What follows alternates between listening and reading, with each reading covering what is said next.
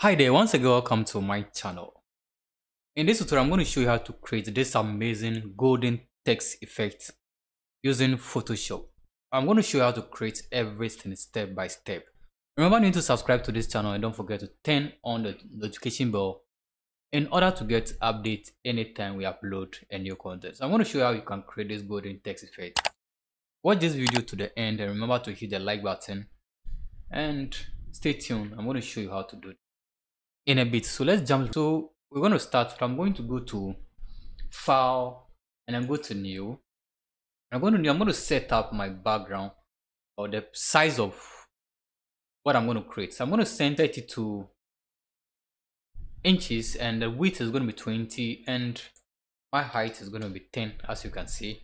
My resolution, I'm going to decrease my resolution to somewhere around 300. So my resolution is going to be around 300 and every other thing is going to be as it is. So I'm not going to change anything. Now I'm going to click on what create. Okay, so this is what I have. This is my background I'm going to work with. The next thing we're going to do is to change our background to black. You can see our main work, the main background is dark, so we need to also change this background to dark. To do that, we'll go to edit menu and then go to fill, and then we have content. Within the content, you select what black and make sure your mode and your opacity are normal and 100 respectively. So you set it that way and then you click on OK. So your background is now what? Dark. The next thing we're going to do is to type in our text. So to do that, we're going to use the type tool. Use the type tool as horizontal type tool. Click on that and we're going to set the properties. The properties at the top over. I'm going to use the impact fonts and I'm going to leave it at regular. And I'm going to select the font size of 72 points. The sharpness, I'm going to leave it as sharp, and then alignment and everything is going to be as it is, but I'm going to change the color towards white so that when I'm typing, you can see exactly what I'm going to do. I'm selecting this and change the color to white. I'm going to click on my layer and then I cannot type, so I'm going to type golden this way, and this is what I have. And I need to transform this. I need to resize so that at least it can cover about 90% of my screen. So I'll go to edit menu. Remember, you can control T to do that, but because I'm doing it for a beginner, I'll go through everything step by step for you to understand. So I'm going to the edit menu and then go to transform, and you can now see the half edges around my text and I can drag. So when I come to the angle down here, edge, I can drag outside and this increase my font, and I'll drag outside. And if I'm okay with everything, I can either hit enter or just click on this check button over here or this check command, and everything will be selected for me. So once this is done, the first tool over here is the move tool. I can click on that and reposition it to wherever I want. Okay, so now we have our text. Type our golden. See our main work over here. We have our golden. So the next thing we're going to do is that everything is in caps. What I have here is in caps. We can decide to convert it to caps or leave it as it is. Let's try to convert this. At least you know how you can easily convert everything to caps in this tutorial. So to do that, I'll select my type tool again, select everything, and then I have my character command over here. If you can't see this, just go to your Windows menu and then make sure your character has been checked, and then it will appear over here. So we're going to change everything to caps. So the text options we have over here, you see from the left, the third one is called caps. So when I select this, it's going to change everything to all caps for me.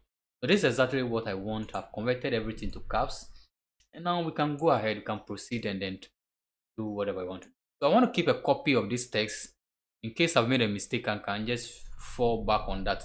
If you come to the layer option, realize that I have the golden over here. To get additional copy of this, there are several ways of doing it. I can press Ctrl+J on my keyboard and I'll get a copy, or I can just drag this to the down here. That's a new layer, and then I'm going to get additional copy. So I'm going to drag this down here and I'm going to get a copy. So I'll turn the eye of the main one off, and I'm going to work with the copy that I'm having. So now what we need to do is to apply gradient to this particular text. To do that, double click on this gradient in order to get our layer style. Within this layer style, we're going to apply a gradient. So click on gradient overlay. When I click on gradient overlay this way, we need a color that looks like a gold. So we're going to set that color. So I'm going to go to click on the main gradient. I'll click on the main gradient. I'm going to set my own color. So the last far corner here, the first point over, I'll click and then select this color and then change it to something that look like a gold. Okay, so you can pick any color that look more or less like a gold. Yeah. So I'll select this, and then the next one I'll select, and then I'll change the color also to something that looks also like a gold. You can get a color that looks just as a gold like this. And I believe this is okay. This, you can actually save this and use it anytime you want. You have the name, you can give you a custom name. You can just say golden. Set it to golden this way, and then click on what? Okay. So actually we have this text. We have a color that looks like a gold. We can go ahead and then make some few changes to this. I don't want to close this dialog box, the layer style, because the changes we are going to apply now all will be done here. So we're going to do the major work at the bevel and then emboss. So you click on this. Once you check this, we're going to apply the properties over here. So we have the style is going to be inner bevel, but the technique over here, you're going to select what? Chisel hard. Once you select chisel hard, we can do some few changes to this. We're going to increase the size, going to move the size to the right, moving the size to the right this way, and to see that we're at least getting something which looks like a good. Let's leave it here for now, and then we'll come back to the gloss contour. The gloss contour, we're going to select from the bottom option. We have the chisel icon. You can see one looking like a ring double. We're going to select that one. We select that, you see everything is now looking more or less like a gold. So this is what we're going to use.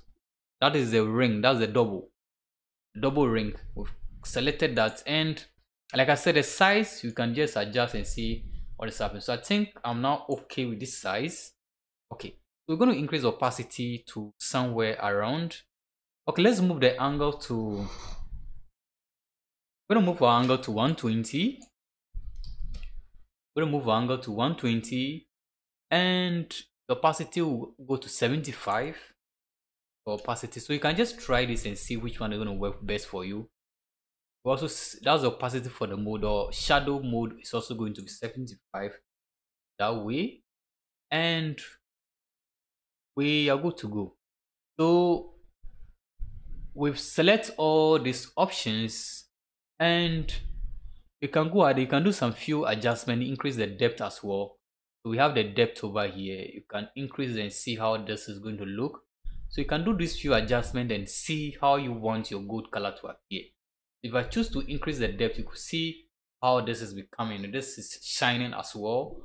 So this is a perfect gold color, as you can see. So you can see, still be doing your few adjustments over to see exactly, or to get exactly what you want. You have the depth as well, which I'm doing. We have the size. You can increase the size, reduce the size, and you can all have those kind of effects over the shadow mode. You can try few of them and see how it is going to work. You can see multiply and see. Yeah, so we'll stick to these options, and at least this should be enough to make your work look decent. I think I should leave my depth around 170. Yeah, I think 170 is so light. Let me just increase the base. Okay, so basically I've been able to create a golden text effect in this short video tutorial. Remember to subscribe, and don't forget to turn on the notification bell in order to get updates anytime we upload a new content. So we've been able to create this within a short video tutorial. This is how to do a golden text effect in Photoshop. Remember, the options are there, and you can do any adjustment that you want, as you want, how you want your gold to appear to you, the golden text, how you want it to appear to you. You can do few adjustments, and you get exactly what you want. Thank you so much for enjoying this tutorial. Till I come your way another time, remember to subscribe and turn on the notification bell now to get updates anytime we upload a new content. Bye bye.